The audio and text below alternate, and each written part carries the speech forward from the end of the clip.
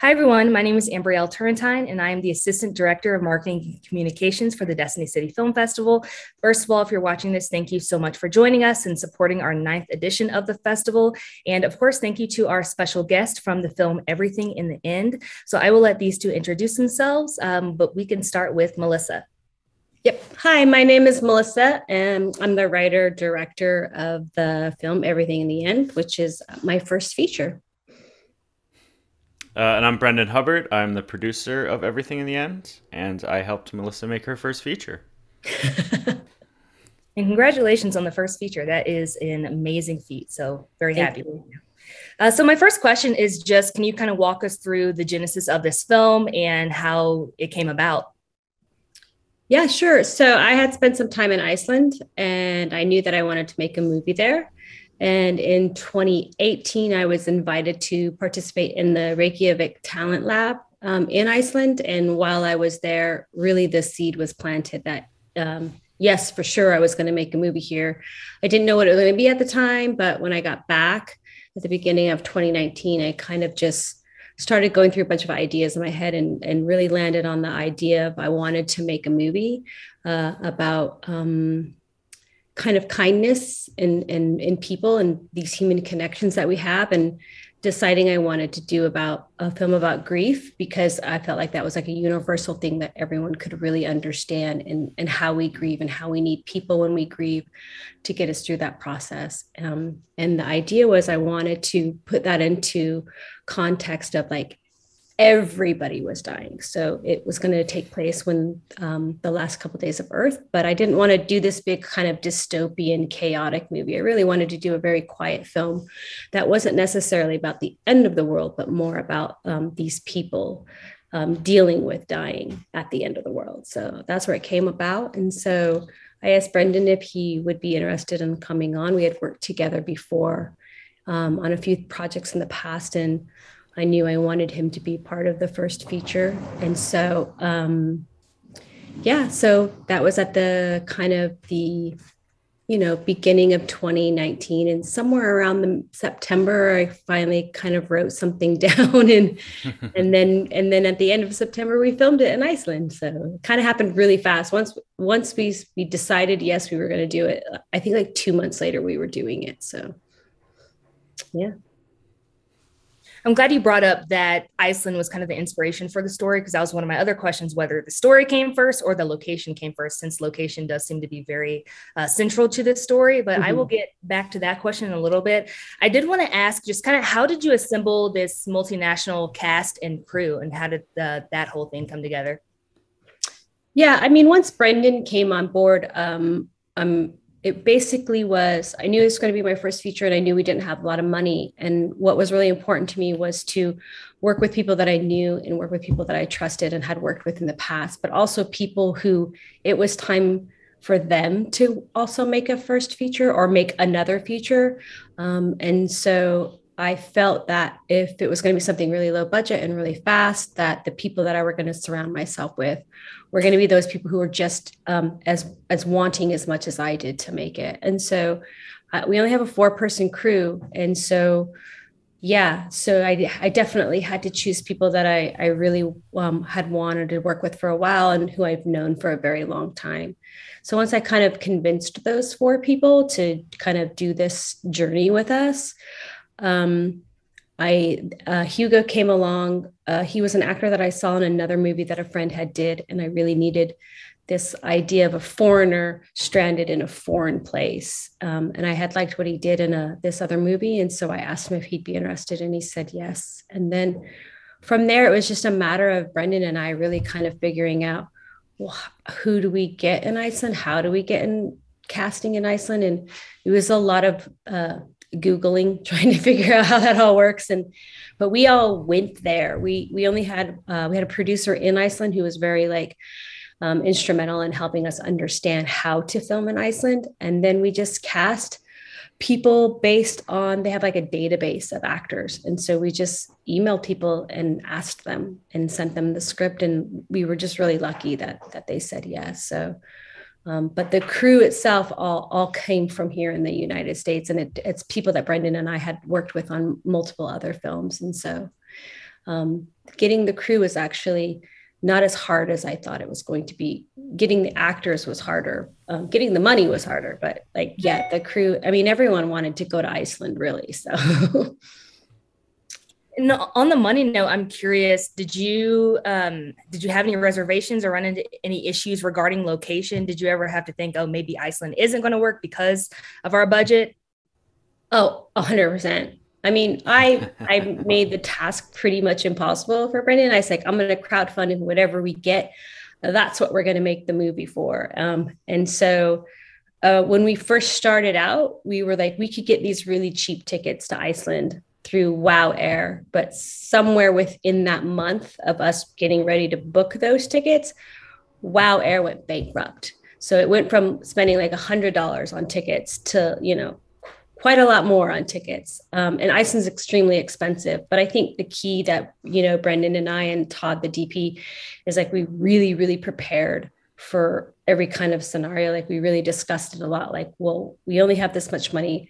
So we don't have a lot of, we can't have a lot of locations, and we can't have a lot of this, and we can't have a lot of that. I mean, it's like indie film. It's like you either need more time or more money. And unfortunately we needed both, but we all knew that going in. And so knowing that you have those obstacles going in means that you really prepare for it. So, I think I booked a place on Airbnb for us to stay. And I just did a Google Earth, what's within 2 miles of us. And we'll just find those will be our locations. And we really, really lucked out because the locations that were already in the script were literally within walking distance of where we were staying. So we lucked out. So, yeah. That's awesome. And Brenden, do you have anything to add and just kind of talk about your approach to this film, especially as it relates to the location? Well, basically my approach was wherever we're sleeping, we also need to be able to utilize as a shooting location. And yeah, like Mylissa said, if most of those locations weren't in the same place we were sleeping, then it would have been a completely different film. We wouldn't have had the time to travel because anywhere you go in Iceland, it's 45 minutes to an hour. So that was just key that we found the perfect place in the perfect little town. And, I guess the other part of the money front was we had flown in one of the actors from Spain who also was our chef, which that very much helped us because if we were buying pizzas in Iceland, it would have been insane. So in-house chef, always a good suggestion for an indie film.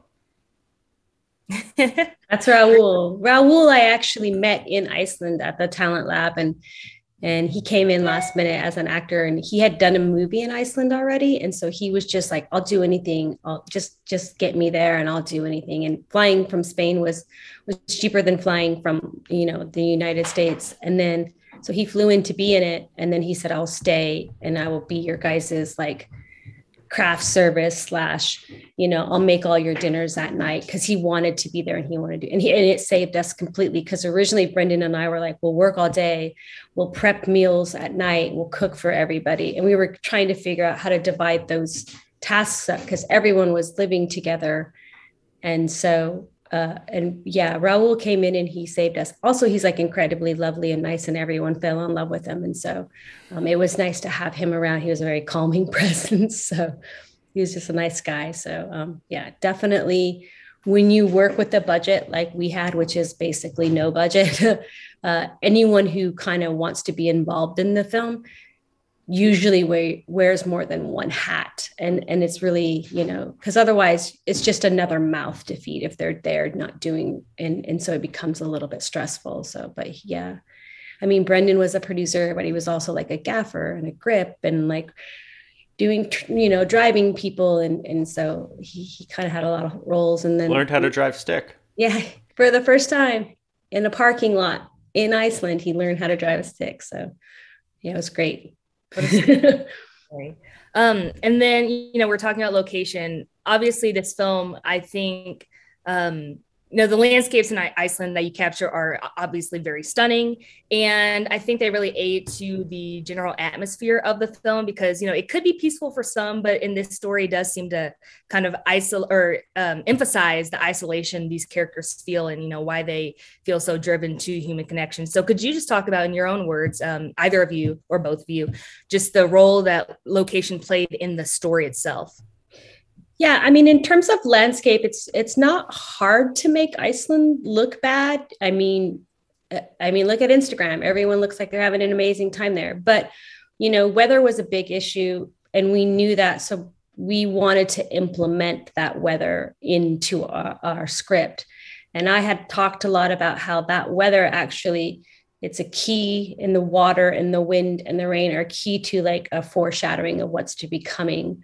But also it kind of really sets an emotional tone of where the characters are internal. That weather is like kind of a representation of that. So that kind of chaos that's kind of going around within these beautiful landscapes are two things that I felt like were a benefit. So I know it's a little bit cliche for people to say, like, oh, your locations are your fourth character. But really Iceland is a huge character in the film.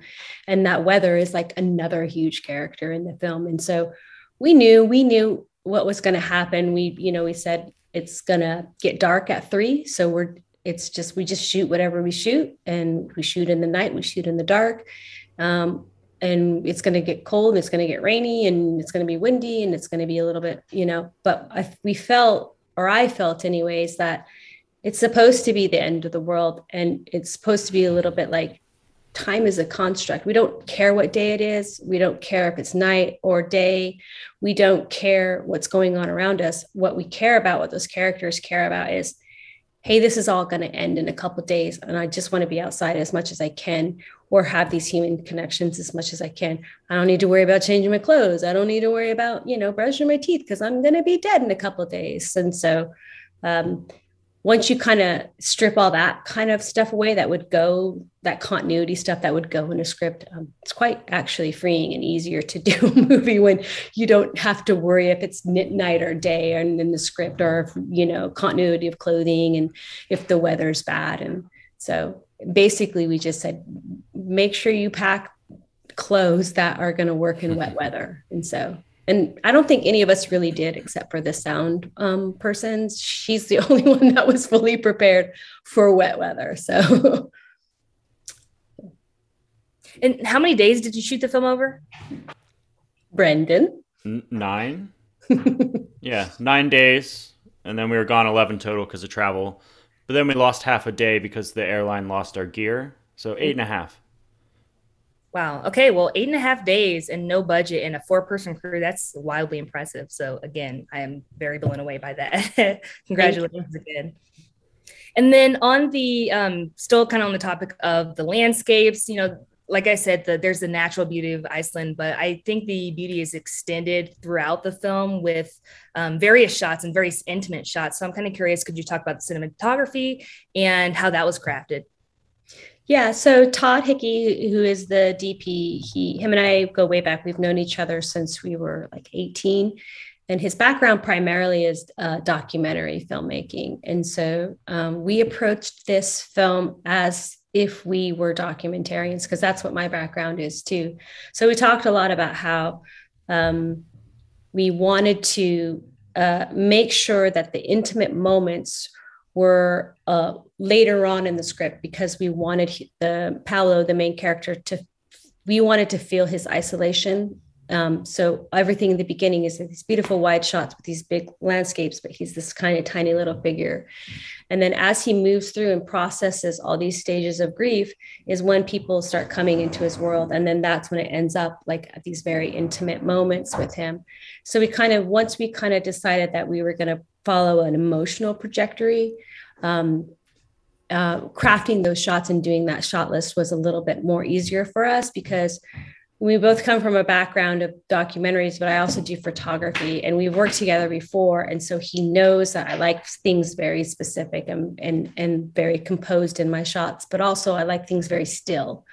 And he likes to, he's not a big handheld person, so he likes to shoot things very still as well. And we felt like that kind of language is really what we're trying to say in this movie, like slow down and really take up these last moments in life And we wanted those shots to really reflect that. And we had like a little playbook. We had a book that really kind of a lookbook that we both had made together. We had like a shot list that was very specific for emotional beats. So the shot list wasn't just everything throughout the movie. And we had tiny little storyboards for just, a couple lines in that scene that we knew we wanted it to be that way. And so, and we had to prepare for that pretty fast or very detailed, because we knew it was going to be such a fast shoot, and we knew we weren't going to have time for setups. And we knew that we just wanted to like let those actors breathe in those scenes. And so there's not a lot of movement for those reasons, that are all listed. And so we wanted to make everything kind of quiet. And so, and it forces people to kind of lean in again to see what they're watching in a way. So, yeah. My next question was actually going to be about the quietness and the sound design. Is there anything else you want to touch on there, or do you think you kind of covered it? Yeah, I mean, I'm glad that everyone has been bringing up the sound design, because I think Kirby did a really great job. I approached her and I said, I want to make this movie in Iceland, and I want to make a very quiet movie with like not a lot of sound, which is like a weird thing to say to a sound person.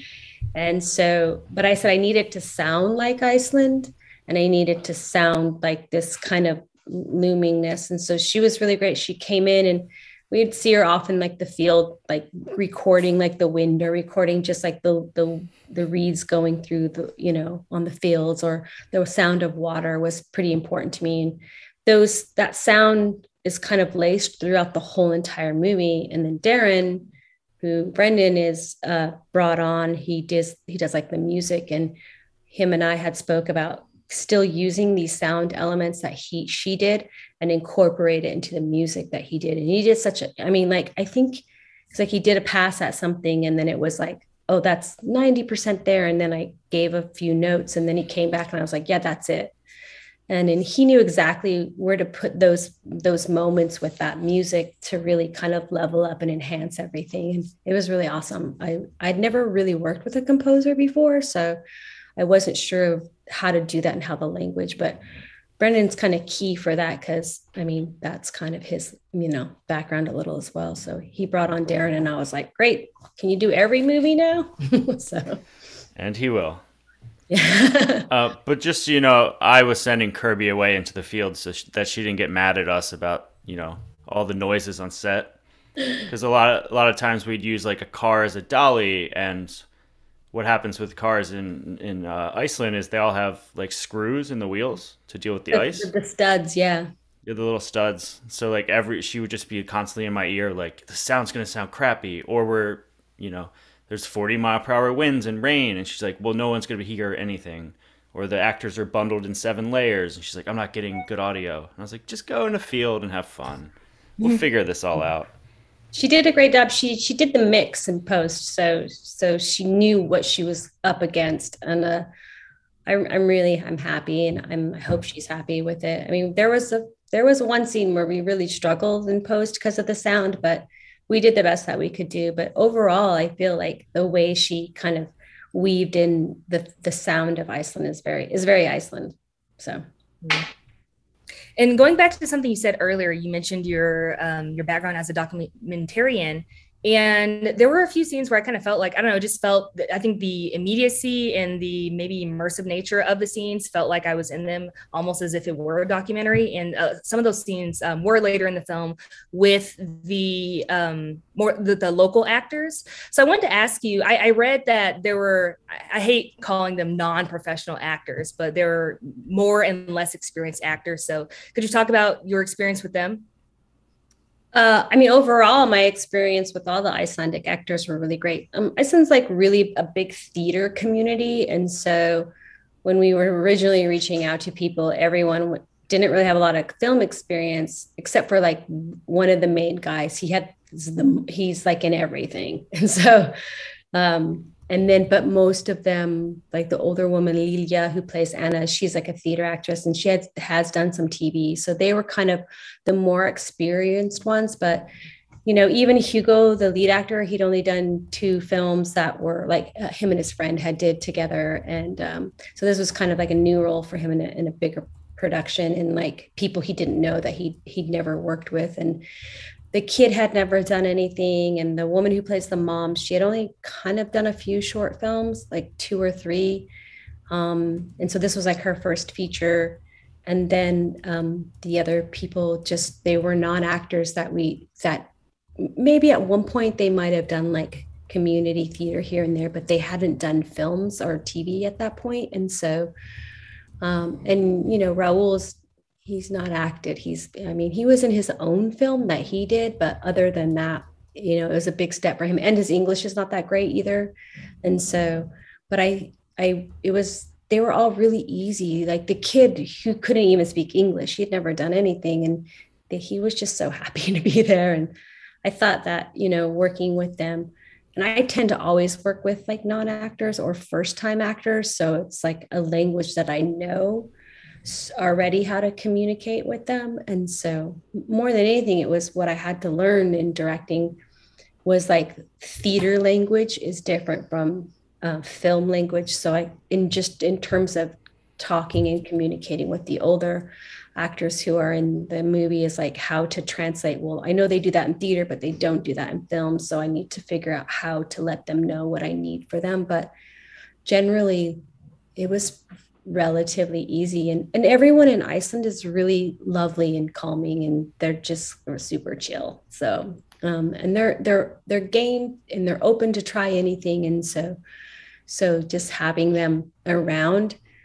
it wasn't so stressful. So, and they're also only there for one day. Like we would bring the actors in, they would shoot their scene, and then they would leave the next day, and then the next one would come in. And so it was constant, like evolving or revolving actors for Hugo. And so they would come in and we'd do like a quick rehearsal the night before, and they'd wake up in the morning and shoot, and then they would leave that night. So there wasn't a lot of time that we got to spend with them. So I think the time that we did spend with them was like very, like everyone was like hyper focused on it. So. And one of the themes of the film deals with, craving human connection and feelings of grief and loss. And I did want to ask, because this was shot pre-pandemic, correct? Correct. So did your experience of the pandemic, which, is still ongoing, but did that kind of maybe change how you identify with or how you read the story now? Yeah, we shot it at the end of 2019, and then we went through the holidays. So we didn't really start editing it till mid-January. And our editor, Nicole, she kind of had like an assemble rough cut at the beginning of February. And so then we really started getting notes and like how we were going to do it. And it was a totally different film at that point. And then pandemic hit, and, Los Angeles, we went into a complete lockdown. So we did all of our posts like this over Zooms and over text messages and emails and like phone calls, trying to figure out how we were going to make this work without any of us actually seeing or meeting each other or being in the same room. And I think the longer those first kind of initial 5 months in 2020, the more things started happening around us, the more it really did kind of change our views and inform us a little bit how the film was being edited. And we would make jokes like, oh, who knew that we were going to predict, everyone was going to be isolated in their houses and dying at the end of the world. And then all of a sudden, like shit was getting really real in the real world. And we were like, oh, uh-oh. So, yeah, I think more than anything, I think I knew, and I was very clear about what kind of film I wanted going in. But I think what's happened is because of the pandemic and people watching the movie, they now relate to it more in a different way because they're experiencing the film. It's a little bit more relatable to them, I think. But also, I thought like I was going to be making this really super depressing film about death. And really a lot of people have come back to us saying that this is a really hopeful film, and it's made them like more, introspective, considering everything going on in the world still. But like they very much took a different attitude towards it rather than just it being this really depressing movie. I don't know. Brenden, how do you feel? I mean, same thing you're saying. I mean, we went into this movie thinking we were making a depressing, pseudo dystopian movie, and then by the end of pandemic, it's like, oh, we made something really beautiful, and like we can all come together one day and watch it and all that stuff. I mean, I didn't see Mylissa for close to 2 years before we got to sit in a theater together, and it was one of those like emotional moments to see this beautiful thing we created that at the start of it, we thought we were making something dark and dreary and, people aren't going to respond to it the way they did. And then pandemic really helped us out. So Silver lining, I guess. silver lining. And then I always like to ask, was there anything about the film, any anecdotes or really anything about the film that I might not think to ask about that you'd like to share? This can literally be anything. God, that's like a really good question. And I'm 100% not prepared for that kind of question. I mean, you kind of covered all the bases. I guess one interesting thing, from my end, being the producer with no money and no time, we ended up adding a character and a full scene amongst those 8.5 days of shooting. So that's always an interesting thing. Basically, the character on the beach, we added him later.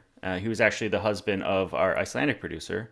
And we just really, I don't know, Mylissa saw him and really wanted him to be in the movie. So she wrote a whole nother scene the night before. And then he came in to visit and we put him in a movie. And he was gung-ho, and it's one of my favorite scenes. So the one on the beach where they're fighting. So, yeah. So, yeah, you can do it, everybody.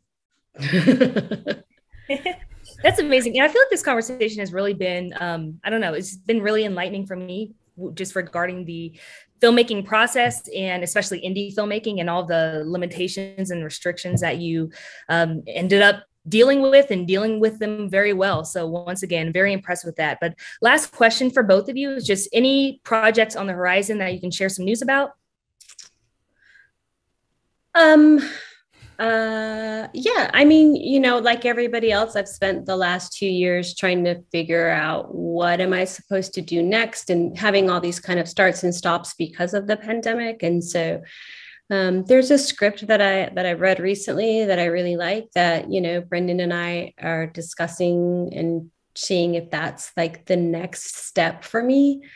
And just, I think, the biggest kind of frustration that's come out of all this is that, I did the movie not with these really high expectations, but I did this movie to say, hey, look what I can do. And meeting people and saying, would you like to do something with me?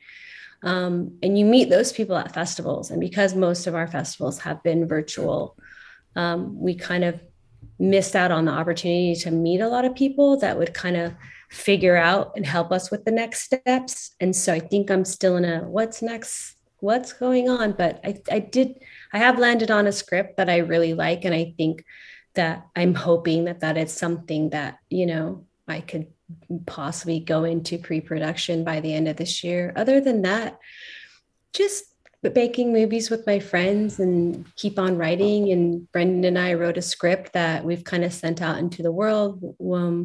And we'll see. And I know I keep bugging him to do some directing stuff. So we'll see. But yeah, generally just like I have all these things, I'm just going to throw them at the wall and see which ones stick. And hopefully there are people out there who have seen my movie who are like, yeah, I'd like to do something with them and kind of contact me. So we'll see. And Brenden, anything on your plate you'd like to share? Yeah. So over pandemic, I've been working in podcast world. So we're about ready to drop a narrative-based audio series with Amazon in about 3 weeks. Can't really say who the big cast is yet, but it's pretty keep big. an eye on it. It'll be called American Hostage. Okay. It'd be good. That's it. A bunch of movies with Mylissa. Wrote 5 or 6 scripts. One day I'll make them. Great. And I'm glad that you mentioned a podcast because I was actually thinking that your mic sounds very crisp and just great. So awesome to hear that. So yeah, we will keep an eye out on that. And Mylissa, of course, feel free to share your work whenever it is available. And we will love to stay in contact with you all. Thank you so much for joining. Again, it's been a great conversation. I really appreciate your time and your willingness to share your film with us and the audiences that we have. So thank you so much. Thank you for having us, and thank you to the festival, and really looking forward to hearing everyone's responses to the film. So, yeah, thank you so much.